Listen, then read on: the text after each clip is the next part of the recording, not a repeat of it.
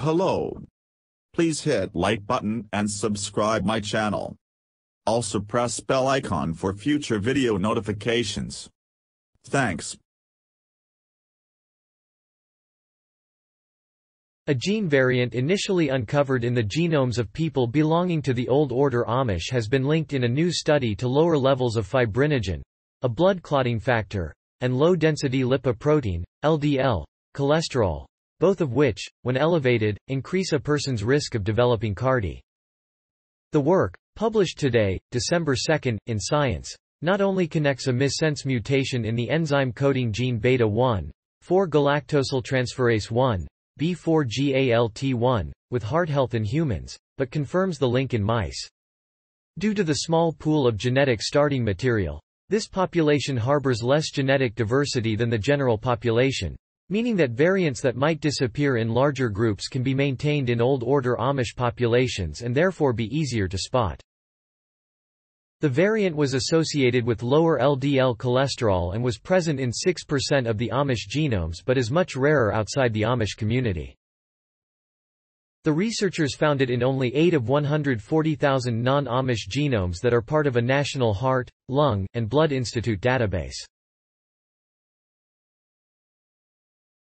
To assess whether the missense mutation in B4GALT was linked with overall cardiovascular health, the researchers shifted their focus outside the relatively healthy Amish population to the Geisinger Health System and the UK Biobank, two larger genomic databases.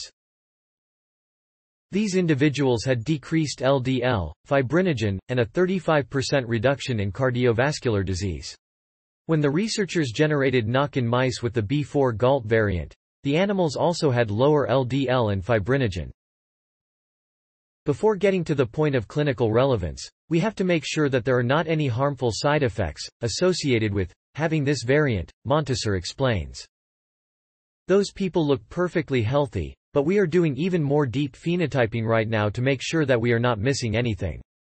Another issue is that, it's not clear how we go from having this variant to having low LDL and low fibrinogen and protection from cardiovascular disease, The research team is trying to characterize that mechanism in animal models and human samples now.